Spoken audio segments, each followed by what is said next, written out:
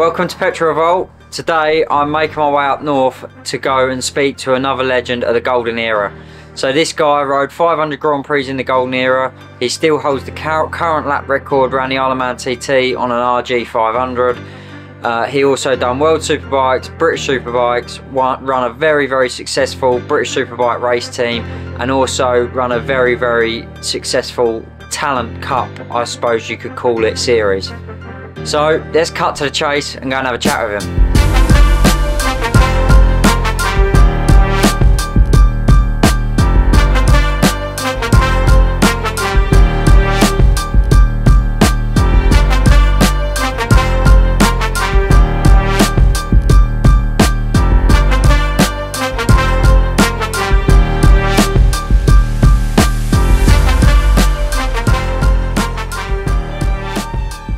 Rob Mac.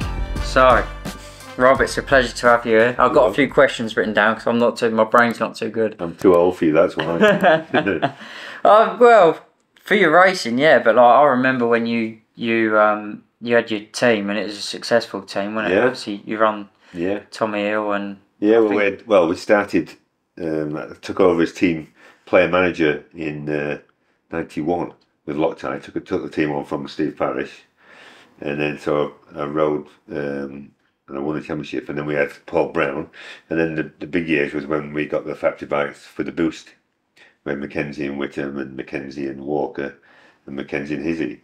So that was a real strong time then. And you remember the Virgin times, well. Yeah. That was pretty good. Yeah, because I grew up with Tommy Hill motocrossing. Ah, cool, right. And my brother obviously done your R6 Cup. As well, yeah. I think he wrote a few of your bikes. Yeah, like most of them. I mean, that was Tommy's lifeline. That R6 Cup was a fantastic series. Andy Smith from Yamaha was involved with the original RD350 series, which is something similar, a production bike. And I think it was Tommy's last roll of the dice. He's pretty much skinned. Yeah. And it was his last go, and he managed to scrape enough money to put together, and he had to win it. Yeah, you know, it was down to him and Crutchlow at the end. Yeah, but it worked out well for him. He pulled that. I remember watching it. He pulled that move at Cadwell Park, didn't they, into the hairpin, and it was like. Yeah, and don't remind me about that because I was dragged into the steward's office about that. There was a bit kicking off. There's a few parents kicking off for that. But yeah, like I say, it was the last roll of dice. I mean, I think a lot of those guys probably would have made it through, especially Crutchlow, those sort of guys, but not as fast as what we made it happen with the R6 Cup. Yeah. You know, the exposure they got, you know, the TV and, you know, they really put them up there. It helped my brother out big time in his career. And to be honest, that's, in my eyes, that's what we're missing now in the UK is something like that because we haven't got anything like that, like all in the same tent. No, well, all under the same banner, you know, same bikes. There's literally no well, no one can argue. No, well, that's exactly why we did it because I was watching, and I raced all my life, and I've got a serious passion for racing. But I was watching a lot of the young series, especially the young junior superstock, and it was just there was like such a disparity between someone like me when I started in my tranny van and having a go, and someone with a motorhome and 3 spare bikes and going to Spain testing, doing a little bit of cheating. So I talked with Yamaha about doing it, but then I presented it to Stuart Higgs to say, listen, I'll run the whole series and the bikes will be totally even. There'll be no cheating. There'll be no false results because these guys with the trick bikes and, you know, the guys with limited budget couldn't compete. So we said we're going to make a complete level playing field and managed to get Virgin involved with it and then a prize at the end of these guys getting some factory deal or some contract, which has never been done before, and needs a lot of money to be able to do that. And that's the way it worked for me. So we got, so we had the bikes and we took all the bikes back. Literally, guys got the keys out of the hat at the start of the series. Yeah. So the bikes were totally even. We policed everything. It was a pretty major project to take on. You know, we looked after everything. But it worked, and it's funny because a lot of the guys who had the trick bikes and were winning didn't enter, you know, because they knew it was a complete level playing field and they had no advantage. And it was just, we had quite a few races where they're going, why is Tommy Hill's bike that fast? Well, if you want it, you have it next week. Yeah. And it was like that, you know. Yeah. I actually remember I think my brother come back to the R6 Cup from Supersport one year, and I think you had a similar situation with that, like, oh, he's on a better bike, so I think you actually swapped the bikes, and the result was no different. Exactly, yeah. I just think that's, like, that series was a brilliant series, and the amount of talent was come through there. Well, the first year was the best, because you can't have a series with that much talent every year, because you're just not there, not coming through. The first year, second year, then it sort of fizzled out a little bit. But the first year with Crutchlow and Tommy, Kieran, Clark, you know, it's really fantastic racing. And say we had a fly on the wall TV series following it, and that was getting a bigger audience than the actual BSB. You know, we got a budget together, put a whole team together, and placed it on Channel 4, and that was fantastic. Yeah. You know, and it was brilliant. I mean, we had such a great time with it. There's some sad moments as well. I mean, you know, we had the Natural Born Race. I can't remember the guy who got killed on the road, but he struggled to get. He was a bit of a crazy guy on the road. We'll have to try and find his name, but so his mate said he should go racing, and his dad came to me and said, "Can we get him?" I said, "Well, he really need to have a license and do some races." So he did. He fast forwarded and got his license really fast. Got on the bike. I think he finished third, the very first race he ever did, and he got killed in between the next race. So I know. So it was like I say, a series totally even, and just an opportunity for these young guys to come and prove themselves. Yeah. You know. No, it's brilliant. Anyway, let's get down to the main facts. All right. About yourself. Okay. Some of the old stories. Yeah. I've got some notes written down, but like, I've done a lot of, what do you call it? I educated myself a lot because Steve Wheatman gave me the opportunity to ride an RG500 around the TT. Yeah.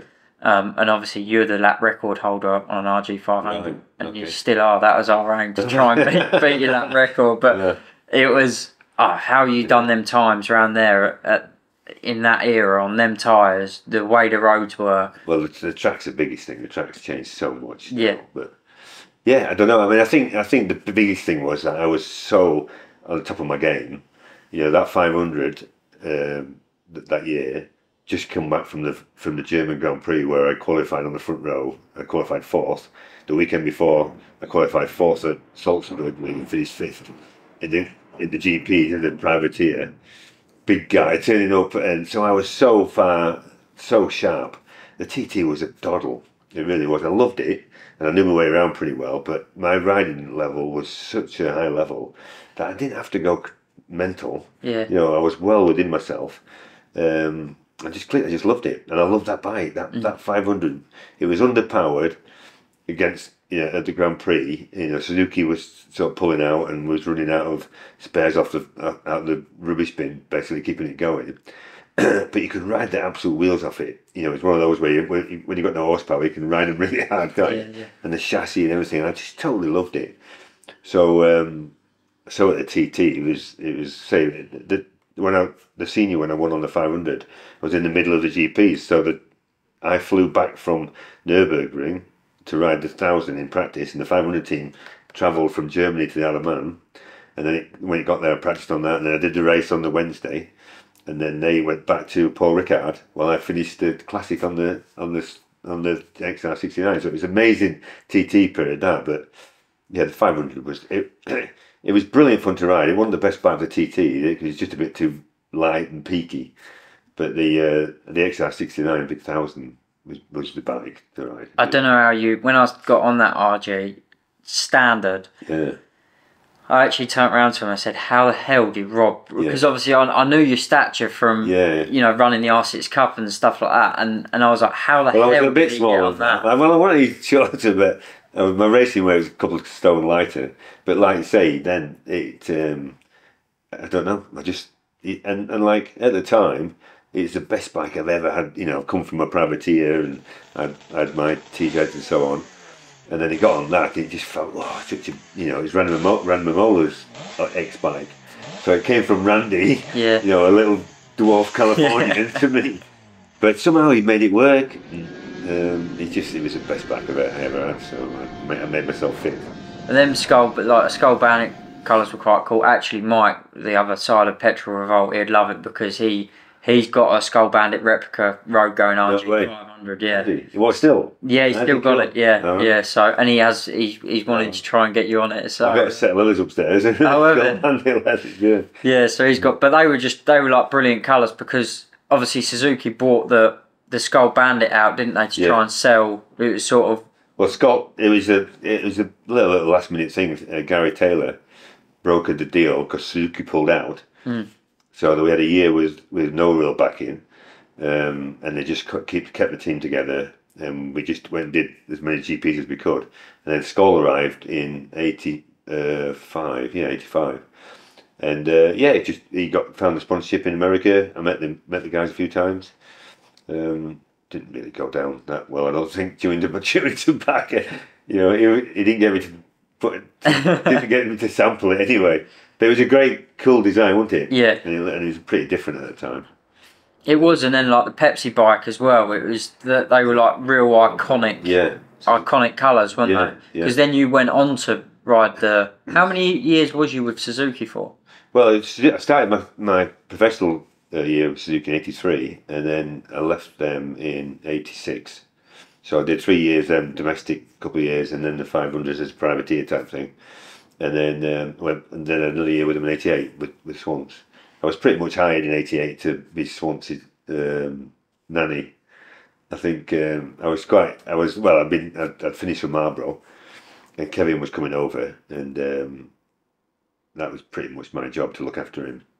Although I still wanted to do as best I could. Yeah. But the bike, that bike, I mean, you had to go on Kevin, but that bike at that time was crap. Yeah. Honestly, and you can see it when we see it now.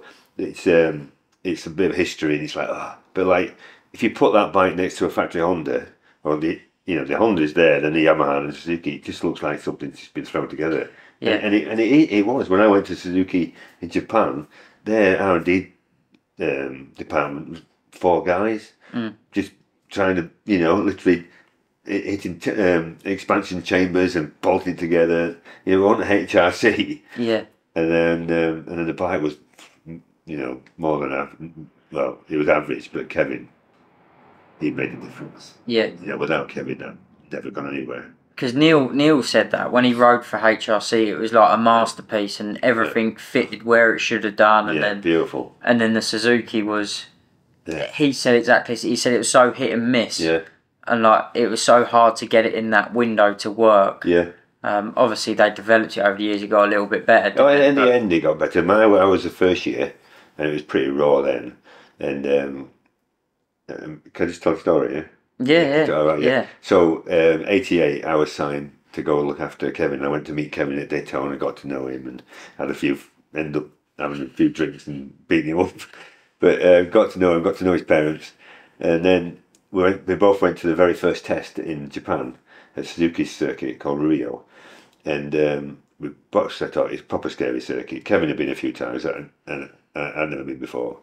So there's the whole Suzuki set up there. There's probably about 20 guys, Mr. Ito and a few technical guys, and the guys from the sort of Suzuki headquarters just wanted to come and see Kevin and me. And so we started doing, literally Kevin did like 3 laps, came past where the garage was on his arse. The bike came first, about 100 miles an hour, then Kevin came through, and he's like, he picked him up, broke his wrist. So that was the end of his testing. And this was like February time. First race was end of March at Suzuka. So he broke his wrist. And, oh my God, Kevin!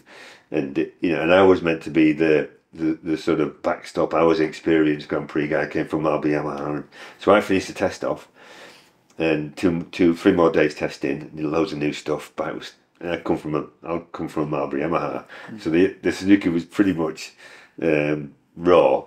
Anyway, we finished the test and went into the design area, and all the guys sat there, about 20 guys sat there with their notepads. Well, Rob-san, what do you think the bike? I'm going, bike is not so bad. It's coming better, but for Suzuka, what do you think? I think maybe 10th position. Oh, what? And they were like falling on the swords, it's like. But for me, that's what I saw it. So went to Suzuka. Kevin turned up, literally cut his cast off, won the race. It was, but I think I finished 10th, but he won the race. But it was, you need to go and dig it out and watch it. It was a fantastic race. But it's only Kevin could have done it. It was unbelievable. Yeah. And obviously, I don't know where I finished. I think I finished 8th, 9th, 10th, something like that. But that was my level. But Kevin just took the bike to the next level. There was no way that bike should have won. Do you think that was a little bit to do like with his riding style as well? Yeah. Because he had a real unique riding style. Real motocross. Yeah. Like, force it down.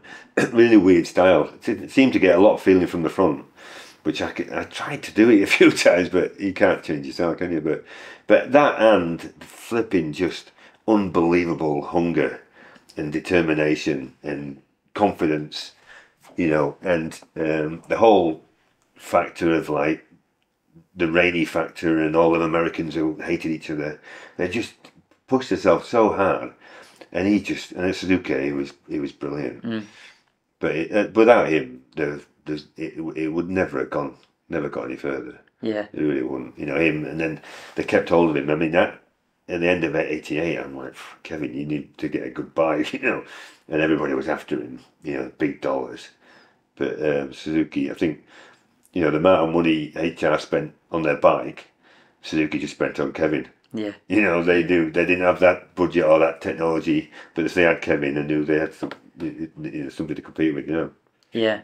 Because if you look back, we done on PetrolRevolt, we done like an RG500 story, and you look back with I forgot the guy's name, the German guy who defected from East Germany and went to Suzuki, like, and Suzuki were like a really.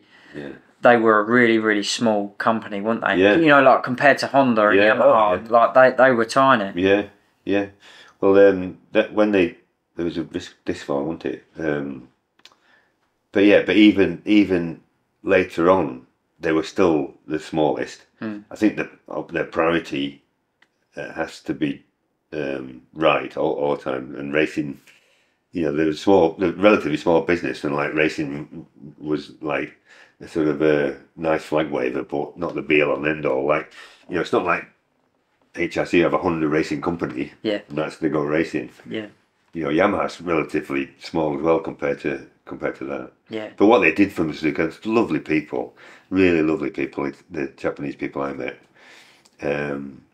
Proper passionate guys who just make things happen. But literally, things would turn up, and there'd be like one set of exhaust would come with Kevin, and you know, then next week I might get one, and then it'd be little tiny bits come through every week, another gearbox and a couple more cylinders, and the people come in carried them in hand luggage, you know, and then like one set, Kevin, does it work? Yeah, right, we're on it, you know. Yeah.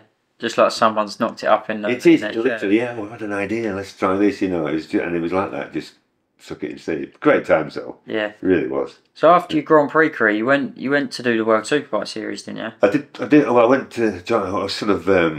I was out. I can't remember. Well, I finished with Suzuki. Gary Taylor. He let me go right at the death. Like in November, I thought I was still running with Kevin for another year, and then I got my P45 really late, so I didn't have any jobs, and I should have made. Well, I was just about finished with Grand Prix. I'd sort of done what I could there. I was up against it a little bit, being a bit of a big lad, anyway, and it was getting tougher and tougher. I had to ride all my career. I felt like I had to ride over the top all the time, trying to keep up with Neil Mackenzie. You know, I never got a chance to do that and pass him. I was from here, you know, so it was always I was always on the edge, and I was getting a bit tired of that. So I was nearly going to retire, and then I got a chance. I can't remember how it all happened now, but Padges, do you want to have a go at World Superbike? Did that? Yeah, would you want to go at World Superbike, or would you ride at Donington the first round? What be so? We ended up riding the Padges bike. An RC30, and it was absolute nail.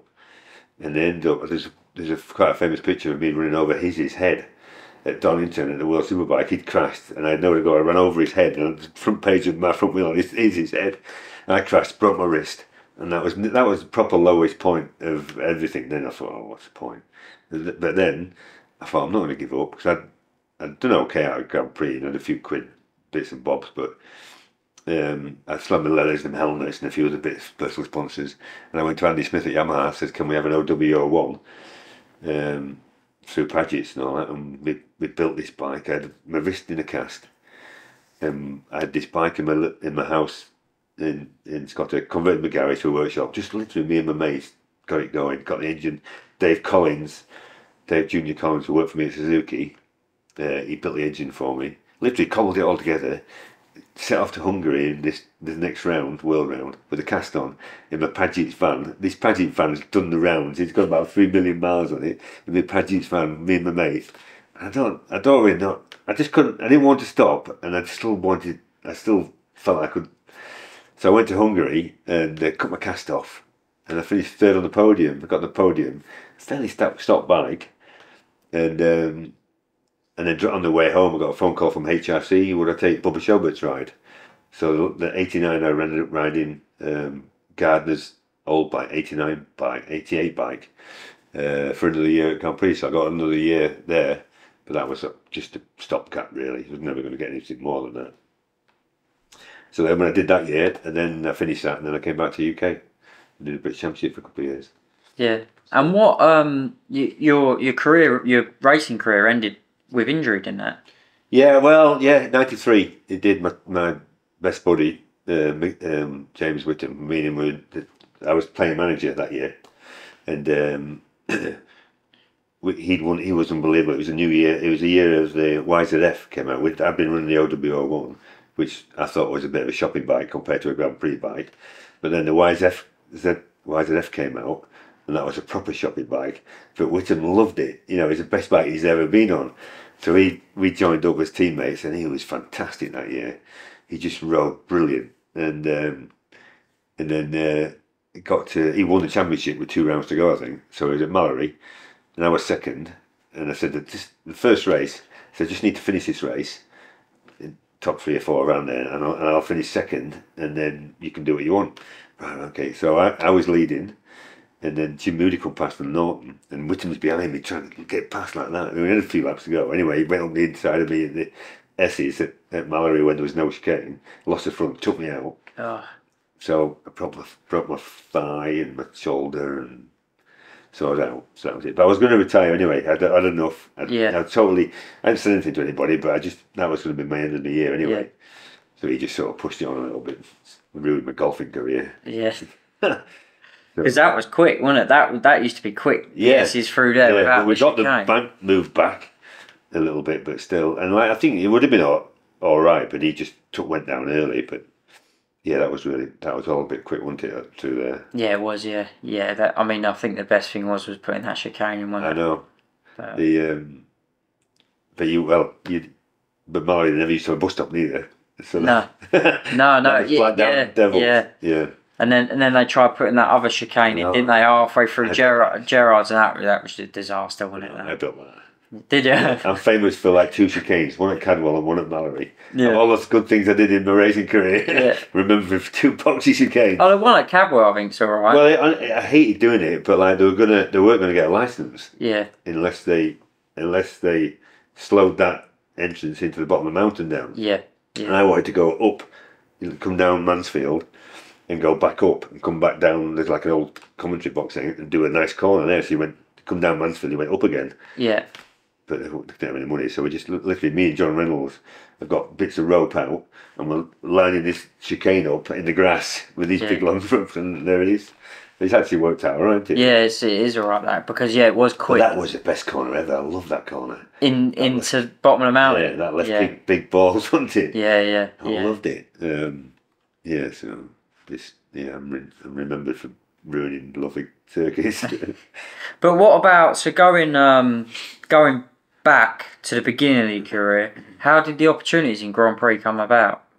Well, I could see. I never really had anything planned at all, and I just literally, like when I first started the club, with my mates, I literally say, right, what's on? Let's go. Can we get an entry? And it was like that. Just load the van up and go. And all through the sort of national racing, I did that. I didn't really follow anything, and then I got sponsored and got a decent run in privateers, and I got picked up by Suzuki. in '83, and Suzuki were running, Suzuki GB were running a Grand Prix team at the same time.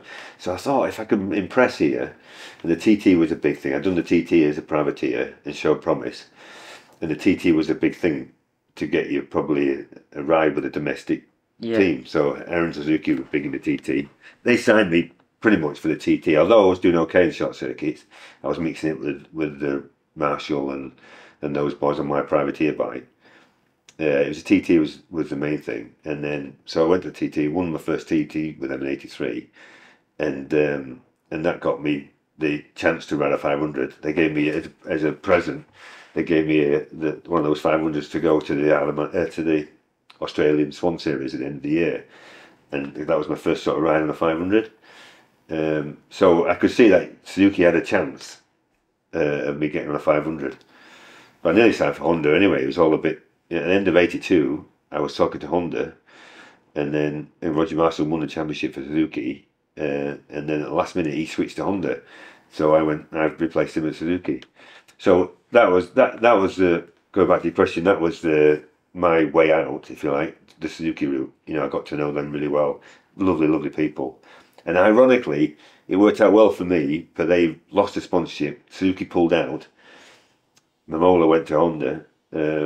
And then they were left with this team, literally just sat there with the bike, and I came pretty cheap. I just wanted to get on a bike somehow, so they went with me. So it's a bit of a the 84, 85, so 84, 85, 86. It was a bit of a stop period for Suzuki until they found a decent sponsor again, and then Kevin.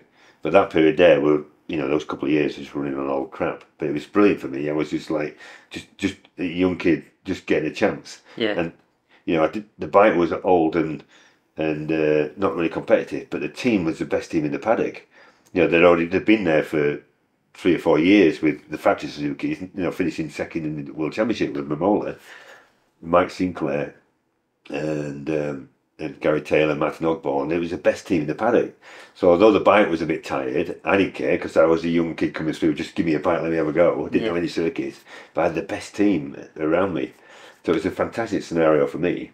Yeah, and I suppose it's not like they want a lot of limelight on you, so it was no pressure. Yeah. That's what because I'm sort of middle writing a few memoirs, and there's no doubt that was the best part of my career. Going as an underdog, no expectations, so whatever you did was a bonus. So to turn up to like Salzburg ring for the very first time, never see Salzburg, super fast circuit on a pretty old Suzuki, and get on the front row. It's like, my God, you're a complete legend. Yeah. You're walking on the paddock and you're high as a kite. People going, who's that guy? Who's that big freak? Mike, you go back to the paddock, and these guys have, they've been a very top team, and now they're there with me, and it was just a fantastic time. It's such a close knit little team to go and give them a front row. It's like, so it was an amazing time. Like I say, anything you did was a bonus. There's never any pressure. And then the TT come and I managed to do the double that second year. Again, that was just, fantastic for that sort of team. Yeah, and the years with Yamaha, was they with when Roberts were running, when he was running? No, Agostini. Oh, Ago. Yeah, Ago was running the team then. So I joined, because I've been riding the Suzuki, the Skull Bandit, and I've been showing some promise. A few people were talking to me because they knew what Suzuki was like, and they could see I was big, and I was doing pretty good. Like, well, it must be fairly handy. So I got speaking to a few people, but then Ago came in. I got a test on the Kajiva. There was an offer to ride that, and then Ago came in, and it's like, all year long I've been sort of following these bikes, from a distance, of hanging on for a few laps, and then Eddie Lawson, and then thinking, if I had one of those bikes, watch me go, and then I got one. I'm like, oh, and then you realise how good Eddie was. You know what I mean? Yeah. When you think you can do it, and you're always looking at something else, but then when you get it, it's like, these guys are pretty special. Yeah. Once you go to that next step. So I had 2 years with Marlboro Yamaha, which again was amazing. Again, looking back, it's probably. It wasn't the greatest. It was an amazing time. I was there at the time when there was Eddie and Kevin turned up, Rainey, Christian Sharon, all those guys. It was definitely I guess I'm biased because I was there and it's my era. But when you talk to a lot of people loved that mid-80s era when the bikes were monsters, and the top 2-3 rows all possibly could win races. It wasn't them. It was one of these Americans coming through. I think a little bit of my downside was that I never really thought I deserved to be there a lot of the time. You know, it's like a chubby lad from Scunthorpe and Eddie Lawson's teammates. Like, how'd that happen? And then I was always a little bit. I think I was too big anyway, but I was always a little bit in awe of the Freddie Spencer and Eddie the my flipping heroes. You know. Yeah, you didn't have maybe the arrogance that you like. No, I think when I come back home and I was like the man, like, you know, no one would pass me. I just wherever the brakes, just pass them because you're just super confident. But when you get there with those guys, it's just another level. Totally loved it, and I think you often look back at your times there and you think, oh, that was so special. But actually, when I was there, I was realising I was in a special time. You know, I was riding there when Swamps arrived and Rainey arrived, Lawson, Gardner, all those together. You know, it's like, Jesus, this is a serious part of history here. Yeah. You know, and I'm just hanging on to it. I've got a really good view of it all. I'm just hanging on to them all. So it was a proper special time. And from like a technical side of things, because them days, I thought it was brilliant, you know, because it was more the mechanics had to get the bike set up right. They had to get the engine setting right with the jet in and stuff like that. Yeah. The rider had to be on form on his day as well. Like everything had to come together. Nowadays, it's more done by computers, and it's a lot more easier nowadays to set a bike up. Well, it's still difficult, but you know, it's a lot. They've got a lot more technology. Yeah. So from that side of things, was that something like special? Obviously, you were coming in explaining what the bike was doing, and then the mechanics changing jet in and all that sort of stuff. Yeah, I don't think I was ever the best test rider. I sort of knew what I wanted, but some of the guys could translate it better. But I mean, the guys back in your garage just want you to know your feeling. You don't want any technical, you know.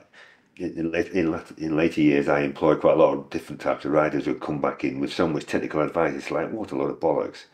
Do you know what I mean? All the technical guy, your suspension man, your gearbox man, all they want to know what you're feeling and what that feeling is, and I was quite good at that, you know. But I never claimed to be anything more than that. But that worked fine, and I was lucky enough again to have some fantastic like Olin's guys, and Kel Carruthers was our engine guy.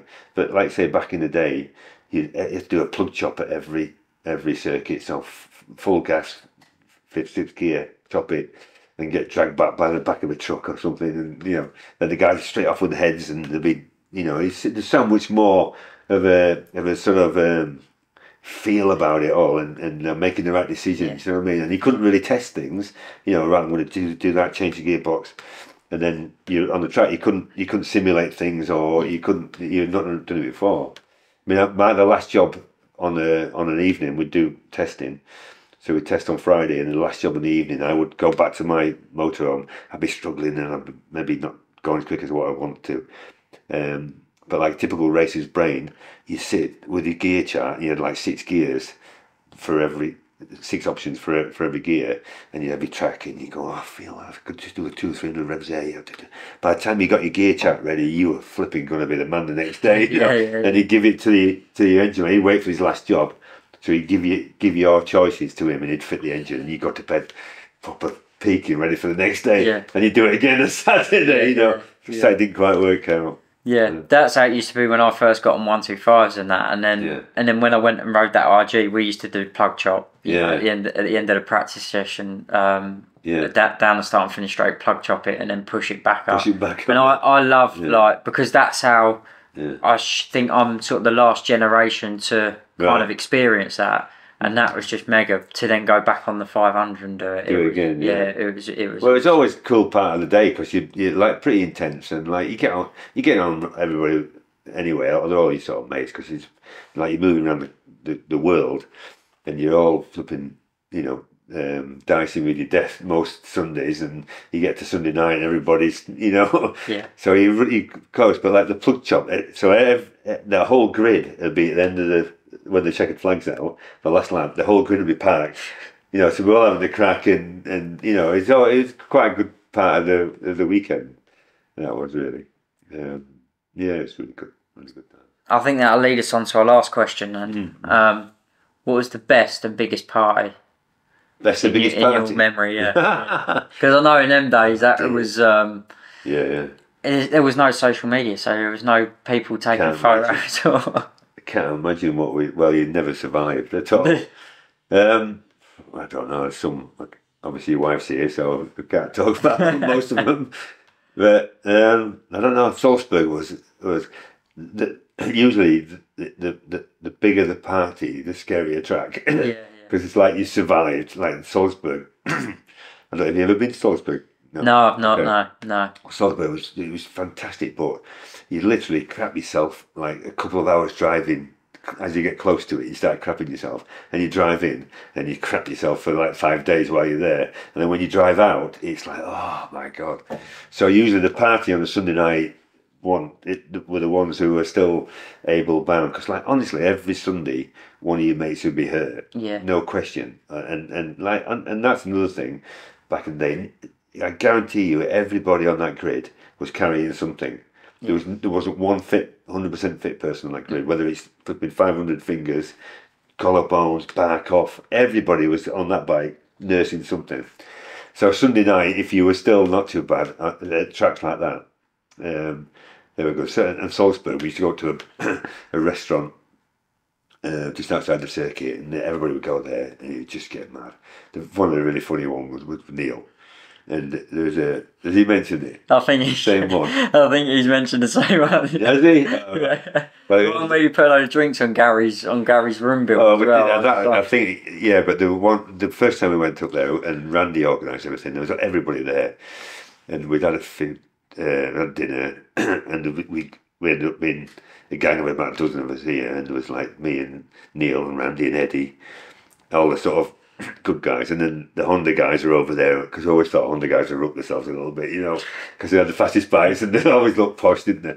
So we always thought they looked stuff, and there was the main man from HRC, and Roger Bennett was sat smooching like he does, and I picked my Werner Schnitzel up and got it into like a snowball like that, and I went like that, and to go over Roger and hit. I was aiming for someone like miles away, and it hit the roof and landed on the HRC guy's lap. This flipping greasy Werner Schnitzel. So that was the sort of start of the night. And then tradition there, you end up getting in this it's like a 2-gallon porcelain jug of lager, and everybody would fill it up, and you pass it round on the big table. And honestly, they're about 2 gallons. It's massive. You couldn't pick it up. And Mackenzie says, "Introduce me." And I'm like, "What? Introduce me? I'm going to swim up the Niagara Falls." I'm like, "What?" So I look on the table. Everybody's quiet. "Introducing from Stirling in Scotland, Neil Mackenzie. He's going to swim up the Niagara Falls." And he went, and just tipped it on his head and pretended to swim up and it just put everybody just completely soaked. So that's when it all kicked off then. Yeah, that wasn't the part Neil said about, but I can imagine it being a similar evening. It was got messy. Well, and then that year, Porsche sponsored all the top drivers, and they give them all. What did they give them all? 944s, I think. Like Eddie, Kevin, there's loads of them, and so we all come out, and Eddie went drinking. Me and Neil opened his boot, and jumped in his boot to go back to the track. Like he's got to go on public roads, and me and Neil are sat in the back of his car like 2 flipping lapdogs, and he's going, "Get out of the trunk, guys!" You know, just pretty California. Come on, guys. So we had a few more words for wear, but I'm not talking about them while the wife's here. Yeah. Oh, brilliant, Rob. Thank you for speaking to us. All right, no problem. No, it's been a pleasure. Well, look forward to seeing you. Hope it goes well. Yeah, no, brilliant. Thank you. So I hope you enjoyed that, because I certainly did, about all the stories, the plug chopping, and the after parties as well. Certainly sounded good fun in them days with no social media back then. So if you want to check us out more, make sure you like and subscribe to our website as well, because then you'll get emailed notifications on our up and coming events.